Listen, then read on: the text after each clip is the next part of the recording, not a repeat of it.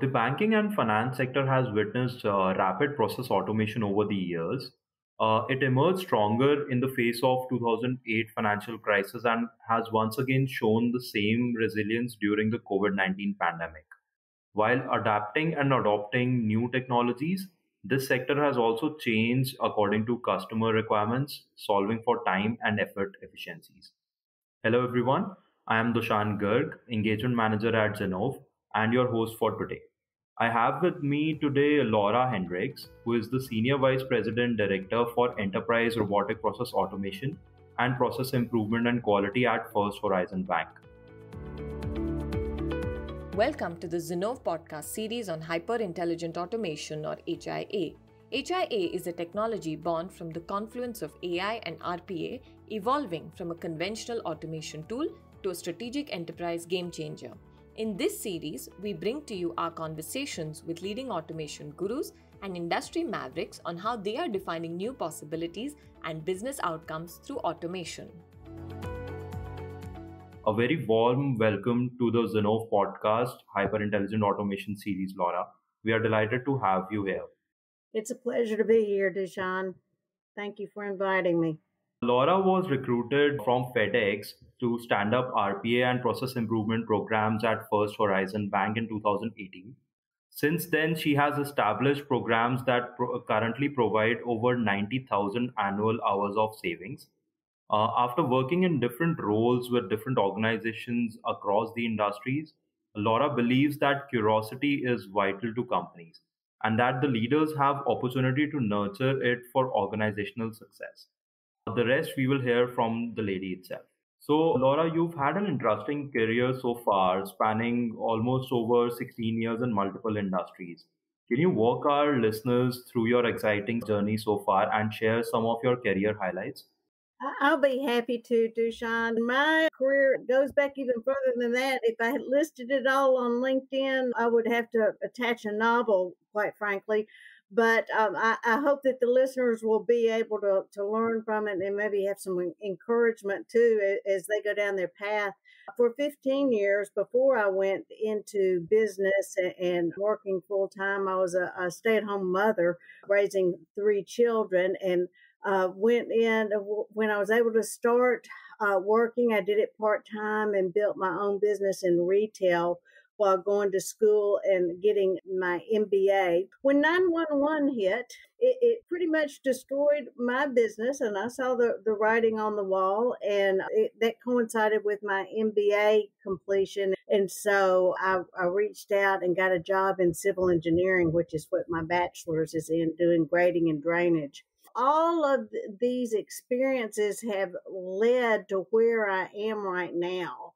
When I was doing civil engineering, I did site development, did grading and drainage, and worked with CAD programs, a lot of technology. As part of that, one of my favorite things that I found that I loved doing was value engineering. So once we would initially grade and drain a site, then I would go back in and determine where we could do it more efficiently, not move around as much dirt, which directly corresponds with what I do now with the bank. Is we need to achieve a certain process, but how do we do that more efficiently? Then we got into the 2008 crisis, and another change was needed. And so I went to FedEx, fortunately, and I had a wonderful time at FedEx. I did a lot of value quality, management, process improvement. I received excellent training there in lean change management.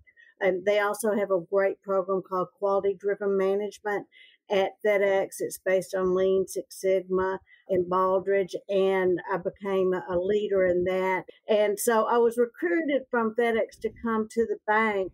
The executive vice president of operations had a really good vision for the operations at the bank of combining an RPA program and a process improvement program and have them work synergistically together, which was very intriguing to me. So I accepted this position and came here in June of 2018 and have stood up both those programs here at the bank. Last July, the bank had a merger of equals with Iberia Bank. And at that point, I was promoted to be the enterprise lead for RPA and process improvement, and have been doing that ever since. It's been a very exciting, bumpy journey for us, because after the merger was announced, of course, in March of 2020, we received an email to everybody that could work at home, work at home. We went into COVID, the pandemic. We had the Small Business Administration payroll protection program loans swamping into the bank. We had a lot of the operations people and people across the bank suddenly getting new laptops to be able to work remotely, and the laptops were faster and some of their connections were slower. So a lot of our automations were breaking, and we were adapting to that. And then the merger was official in July 2020. Moving on to that and the adaptability there, we had our system conversion scheduled last October, and Hurricane Ida hit New Orleans, where our bank headquarters is now. And once again, we were called to adapt and postponed our system conversion until this month, February of 2022, which enabled a lot of people across the bank to realize that they could get a bot built to help with the conversion. So we've been quite busy, and I hope that just succinctly tells what is really a much longer story as far as where I've been in my career. That's a great journey, Laura. I didn't know about the civil engineering part at all. So glad that you shared it with us. Now, if we talk about your current industry focus, that's the banking and financial sector, it has been a pioneer in adopting and reaping the benefits of process improvement, process automation for a long time now. Now, given this, what would you define as the most critical challenges for a BFS enterprise where it's starting its automation journey, given that the whole industry is highly regulated? And also, if you can share any key recommendations which you would suggest to such enterprises in overcoming these challenges. Of course, it's critical in banking that you maintain compliance, regulatory, IT security. And so what we did from the very beginning is we hired in consultants for 9 weeks, and we identified our stakeholders, and meeting with them regularly and having their input, their concerns, and incorporating that into our policies and procedures was really critical. So we met with IT security, risk, fraud, compliance. Later we added SOX, reconciliation. We had operations, stakeholders input, and listened very closely to them while building our policies and procedures. It was very, very critical to us that we made sure that we were doing automation and achieving efficiency, but doing it very safely for the bank. And so we started out very, very slow, very, very cautiously, and we put in very good guardrails. So now we're moving much faster. We're able to, because we have these safety guardrails in place. I still meet monthly with IT security, IT infrastructure, fraud, risk, SOX, reconciliation, and compliance. And I go over all the new automations that are coming into the pipeline, and I get feedback from them, and they ask questions. If they have concerns, they ask about it. If it's something I can't answer, I get back to them. If somebody's getting started in it, I would say to them, just be sure you have your stakeholders on board, and be sure you listen to them, and realize that you're going to have to continuously improve your own policies and procedures. What came out of one meeting with this is Risk mentioned that we should include business continuity, because if the systems crashed and we had to have our operations people or across the bank where we have automations revert back to manual processing. In the beginning, that would not be too challenging because we have people on board that have done manual processing. But as time proceeds, we will lose those people from retirement or attrition or whatever, and we will lose that knowledge. And so I met multiple times with the business continuity department I knew our RPA team could not be tasked with maintaining manual job aids and keeping them up to date and still do our jobs. Business continuity didn't really want to meet monthly because it would be a bit of a waste of their time. And we came up with a really ideal solution working with them. What we came up with was that we send the process definition documents to the business owner when we migrated to production, and our detailed step-by-step section that was in that would be used as their initial job aid. We CC business continuity. They put it on their list for annual review. It was a very much improved way to handle business continuity. Did not overtax anyone too much, and just a representation of how working collaboratively you can achieve the goals. Yeah, that's a very important feedback, I think, Laura, which you just shared, where we should actually take inputs from every type of team to succeed in the overall automation strategy. And what we are also increasingly witnessing from our customer conversations is, along with these type of teams which you already mentioned, automation strategy leaders are also learning the technical expertise of implementation as well. And if I know it correctly, you've also done a couple of developer certifications around the same. So, can you please tell our listeners what benefits you foresee when top hierarchy, such as yourself, is able to acquire such implementation skills as well? I think it's very helpful. I wouldn't say it's just critical for them to do it themselves and learn it. For me, it's been very, very helpful. I think if you're outside of the RPA COE realm or being the director, that there's no benefit to be gained by it. But certainly if you're the RPA Center of Excellence lead or you're the director, then you can learn a lot and be able to help guide during development, during the process definition documentation stage, as well as troubleshooting. If you have that experience hands-on of actually developing. So when we chose our platform in the fall of 2018, I started doing training online. They had free online training. I did the foundation training, and then I did what's called the orchestrator training, which the orchestrator is the control tower for the automations and sets the triggers and timings, etc., for them to do. I was very thankful I did that because our first automation, I was an individual contributor standing up these programs. I did not have a team. I did not have a developer. I did not have a business analyst. It was me. And so once the consultants pulled out, they had done the initial part of the first automation, we found pretty quickly that there were some steps and vital portions of it that we needed to add. And so I jumped in and did it, which was great. I do not have access to change any code. We have a very strict segregation of duties. So I have completely stepped away from anything like that. But if I have questions about an automation, I can open the automation and go look and make sure that our quality's up to speed on it and that we don't have any gaps in there. But again, with segregation of duties, I do not have any access to change any codes, which is paramount in a bank. When you gain this type knowledge, and then if you're on your scrums with your developers and your business analysts, it's very helpful because you have the high level view of what the Center of Excellence it needs to do and where we need to be and how we need to standardize the developments and the process definition documentation to make your throughput going as quickly as it can be and the quality going well. And so it helps having that detailed knowledge to be able to help guide the team.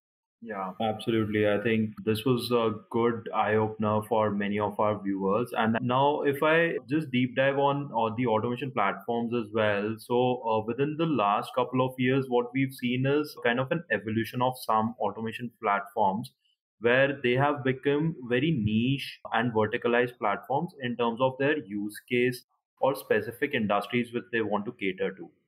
So I'm curious to know if you at First Horizon have any plans in near future to work with such niche platforms who've developed BFS process expertise, or you would continue to work with a more generic horizontal platform? We already use a lot of vertical platforms across the bank. They're highly specialized, and so they're able to approach all the nuances of their specialty better than we would be able to with RPA. So what our role with RPA, a lot of our role is bridging the gap between the platforms and also bridging the gap and taking it from manual entry to automated digital entry so that we can improve the speed and also the accuracy of going into these platforms. Just for example, our automations touch over 70 different systems and platforms across the bank. I was about to touch on this point as well. If we talk about the automation evolution further, so RPA was traditionally seen as a more of a band-aid technology, and now we have advanced applications such as low code, no code, integrated workflows, and intelligent virtual agent, which provides a more agnostic solution to any enterprise. So, what is your view on this evolution and more, if I may have to call it, the phasing out of RPA to more intelligent automation solutions? I think we'll continue to do that. It goes back to having the best solution in place for each use case. And so we already use low code, no code. We already use virtual agents. Our bank is very focused on having close personal interactions with our customers. There's only so many times we want a bot to ask somebody to direct their call, for instance. If they want to speak to a person at the bank, we want them to be able to get to that person quickly.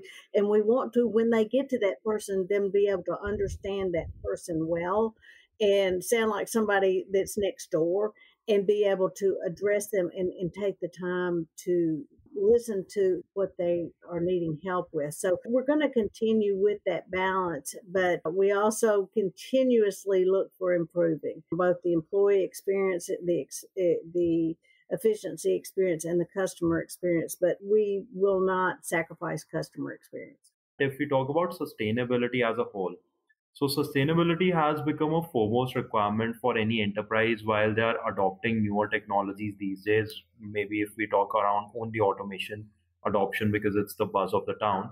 So how do you see the way forward for First Horizon when you are driving sustainability through adoption of modern technology? For us in the RPA COE, the sustainability means several things. Number one, when we are automating and bringing out these automations very quickly for production, sustainability for us within the RPA COE means that we need to be able to monitor those automations in production. It's just not a one and done and they're out there and they fly solo. We have to monitor those. We have to enhance them. We have to adapt when the underlying systems and platforms change. So we are constantly looking at the sustainability of our automations and our RPA COE functionality. Then as far as for the sustainability of the bank, it's absolutely paramount that while we're maintaining a very high customer experience level, we also have to be extremely efficient or we cannot compete and do the best that we can for our customers.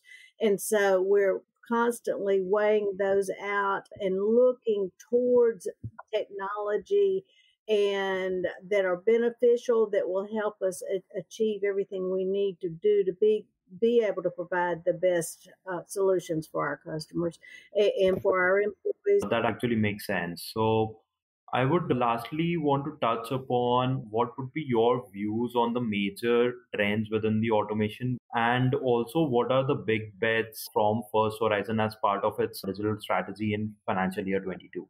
First of all, it has been a surprise to me. When I first came in 2018 to the bank, it was really a novel idea to combine the process improvement with the RPA.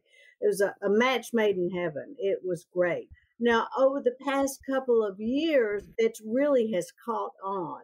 And people are really getting on board that they do need to have these programs working together synergistically, not just talking about it, because everybody would say don't automate a broken process, but they really didn't have a program in place of taking that broken process and getting it through a process improvement. As far as us going into our digital strategy in 2022, we are so excited because, like I said, we're getting ready to be through with our conversion activities, which has taken a lot of efforts across the bank.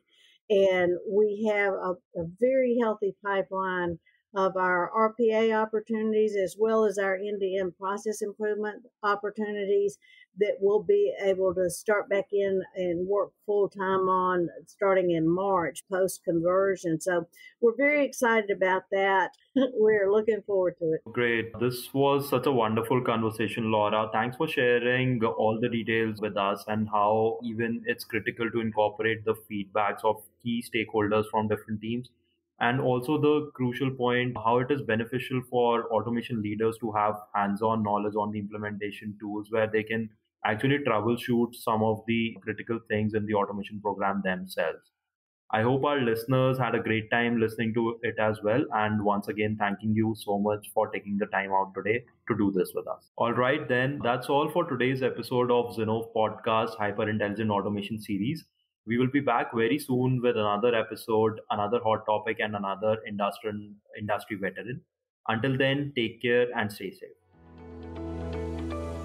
Thank you for listening to this episode of Hyper Intelligent Automation Series. Stay tuned for more such interesting episodes. You can listen to our podcast on Apple Podcasts, Google Podcasts, Stitcher, Spotify, or wherever you get your podcasts from. To get more insights on how you can make your automation strategy count, connect with us at info@zinnov.com or visit our website www.zinnov.com. Follow us on LinkedIn at Zinnov for regular updates on our content. Thank you again for listening to the Zinnov Podcast.